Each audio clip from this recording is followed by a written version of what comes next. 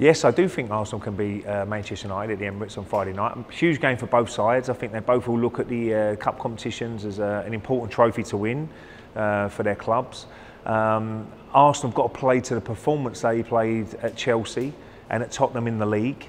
To them sort of levels, if they're going to have any chance of beating Ole Gunnar Solskjær's side, because they're playing with great form at the moment and great belief and really playing some great football. So it's going to be a difficult game, but if Arsenal can get to them levels again, like they did against Chelsea, then they've got every chance of winning.